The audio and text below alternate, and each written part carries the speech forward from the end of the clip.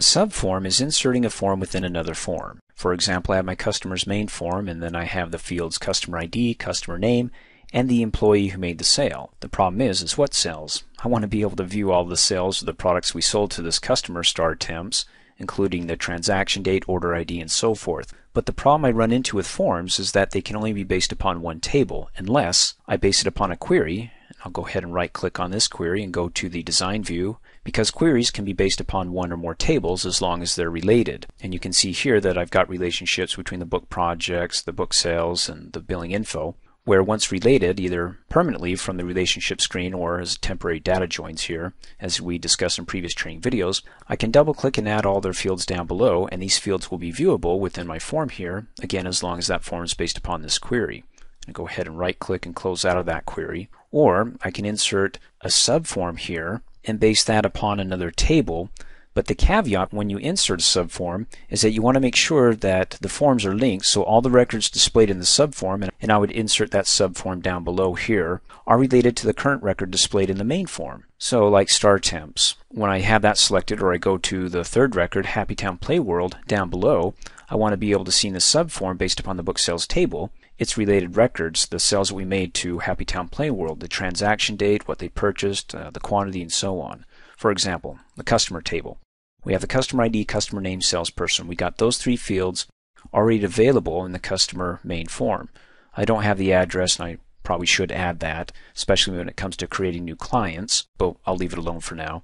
And in the book sales table, when I open that up, we have the sales date, the part number, what book they purchased, customer ID, and how many that were sold. So I want to be able to insert that. Now, how do I relate these tables together? As you recall in the previous training videos on relationships, you come up here to the Database Tools tab, click on the Relationships button, come into the screen, and there's the book sales table and the customer table, and they're related. You have the customer ID with the primary key related to the foreign key customer ID field, and it's called the foreign key because this field makes it a foreign key when it relates to another field that's the primary key in another table. And as we talked about, they have the same data type, the customer ID, and once we create that relationship one-to-many, meaning that I only want to have one customer ID for each customer. I don't want duplicate customer IDs for customers because then it gets confusing. So I can only have one customer ID that's going to be unique for each customer. Where over here in the book sales, I hope to have many customer IDs because that means that I have repeating customers. That means that this customer ID can be duplicated many times because maybe on January 1st they purchased 100 books, they came back, we have another order, they purchased 200, so that customer ID can be listed many times because maybe they purchased 10, 20, 30 times throughout a given year, a given decade, whatever. So before you insert a subform, make sure that you have the relationship established between the tables. Now if you don't, and if it's deleted, but you still have the customer ID, the same data type to the customer ID in the customer table, that's fine, but you're going to have to work at it manually when you insert the subform. The wizard's going to make you do a little extra work, which is annoying to me, so it's just better if I have it automatically linked or related here. And I'll show you that in just a minute. So let me close out of the relationships, the book sales. Now, the book sales has the customer ID again, and that's the foreign key because it relates to a primary key, or we have it related, as you saw in the relationship table, to the customer ID here, the primary key. Go ahead and right-click and close, right-click and close. So now that we have this related, I can just go ahead and insert that table basically as a form or subform down below here that will relate to the records up above. To do that, just go ahead and right-click on the tab here and go down to Design View.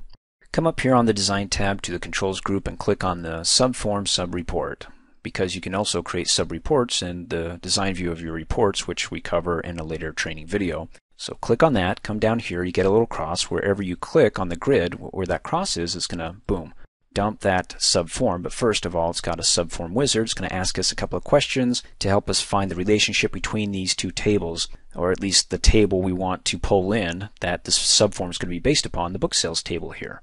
So it says, okay, what data would you like to use for your subform? Well, the data is coming again. It's going to be based upon the book sales, and it's going to be the table. So it's selected here. I'll click Next and select that table from the drop-down list here, book sales. Then what fields do I want to be available in that subform? Well, how about all of them, except maybe the customer ID? Well, you could say, whoa, wait a sec. That customer ID remembers the linked field of the foreign key in the book sales table to the primary key, the customer ID in the customer table. See, here's the trick. As long as you have the relationships defined and established in that relationship screen that we just went over here in the Database Tools tab, even though you don't add it as an available field, behind the scenes Access will, even though it's not available, say, well, I can see the relationship, the link, I'm fine with that, I'll go ahead and link them up. But if you don't have that relationship there and it's broken, you're going to have to work at it here, and I'll show you that in just a second. So I can click Next, and boom, look what it does. It automatically detects that relationship between those two tables, the book sales table and the customer table, using the customer ID. More to the point here, it says, would you like to define which fields link your main form to the subform? Yes, I want to choose from the list. I want Access to define it for me, not define it my own. Because if I have to define it my own, then I have to click and find the customer ID in the main form to the customer ID in the subform, which isn't listed here. Because remember, I didn't include it. So I want to choose from the list, and Access finds it for me, even though I didn't include it in the previous screen here. So it's selected, that's fine, click Next, give it a name, click Finish, and I'm done. Now if I click Cancel, and I show you the wrong way of doing it, or the harder way as it were, I'm going to actually have to close out of my form here before I can come to my relationship screen and destroy this relationship, which I hate doing. I don't like destroying relationships, but when I delete it, we want to say yes, get rid of it. So if I come back here to my customer main form and go to the design view again, and I didn't have that relationship already set up, but remember it's got the fields there, they have the same data type, customer ID to customer ID, then it's going to require a little bit extra work when I go to my subform, subreport controls, and click it and dump it here. Again, we click Next because we want to base it upon the subform, the book sales. We're going to add all the records by clicking on the All button here. Now, if we try to get rid of the customer ID, because we don't have it automatically linked within the relationships table, Access is going to have a problem with that. We actually have to include the customer ID. Remember, it's going to take a little bit more work if we don't automatically have it linked, because when I click Next, it can't automatically figure the link out for me. So I have to say, well, in the main form, it's the customer ID, which is the customer table. And on the subform that I'm inserting based upon the book sales, well, it's not here. So I have to go back and double click and include the customer ID, which means, well, it can actually figure out the relationship, but also it's going to add the customer ID down into the subform, which to me doesn't make sense because I already have the customer ID up here on the main form. I don't want to see it twice, once up here, again down below. That's why I like it when in the relationship screen I have it automatically linked, because then in the form wizard, the subform wizard, I don't have to include it. I can get rid of it, and Access will still figure it out. But because I don't have it linked, well, I have to add it, click Next, and then it finally figures it out. It says, okay, I can see the customer ID here. It can be linked in the customer ID in the book sales and the customer ID in the customer table. So click Next, Finish, we're done. I'm going to click Cancel, hit Undo, go back to my relationships, click and drag the customer ID to customer ID because I want to enforce it and have that permanent relationship. So let's get this done. When I go back to the Design tab, click on the subform, click on the grid to dump it, click Next. Again, it's the book sales, add everything, but I don't want to see the customer ID. Again, duplicated down here when it's already on the main form here. And I can do that because I got that permanent relationship I just attached to in the other screen, the relationship screen. Click Next, it figures the link. Great.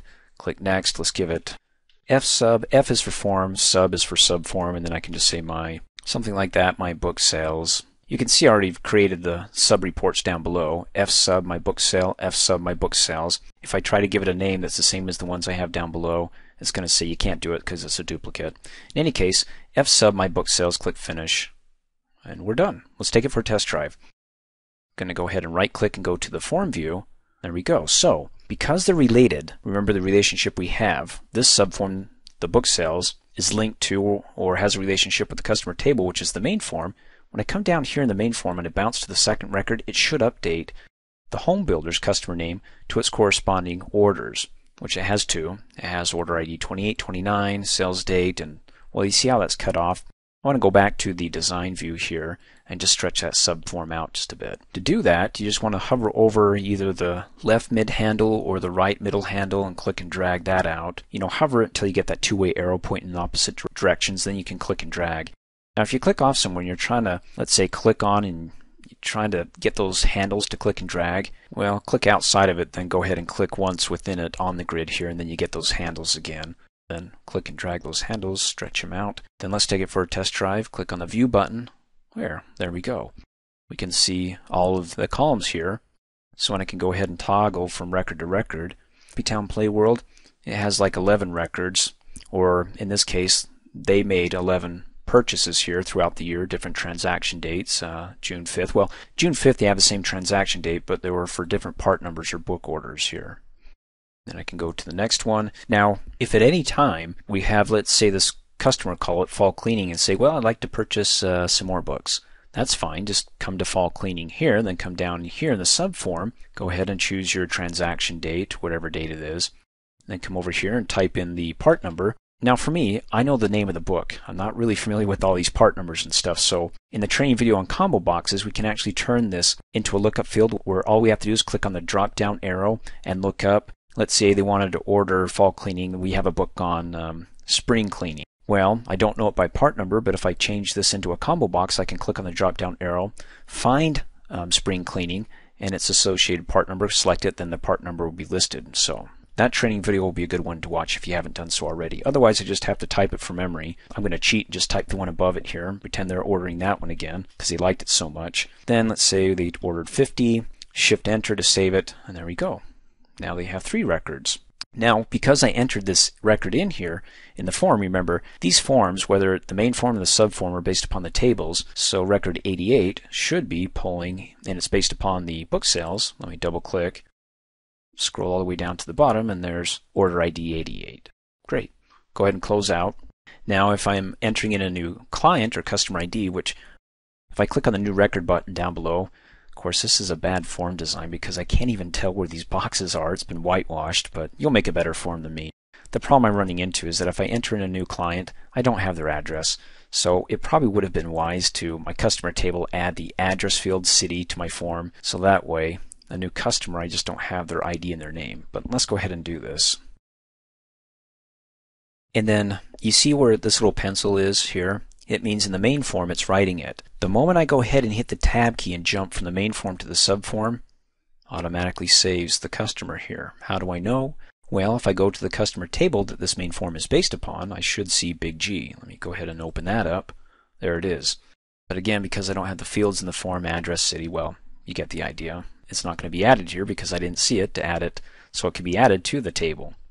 In any case, I can go ahead and add a new record here, sales date, maybe today. Of course, my order ID, that field is an auto number field, so the moment I start typing in my record here or get to a certain field, it automatically brings up a number for me, which is easier than having to remember, let's see, what order is this? Shift enter to save it. So I have a new client with a new record. In the book sales, it's going to be 89. Double click and open that up and scroll down, and there's 89.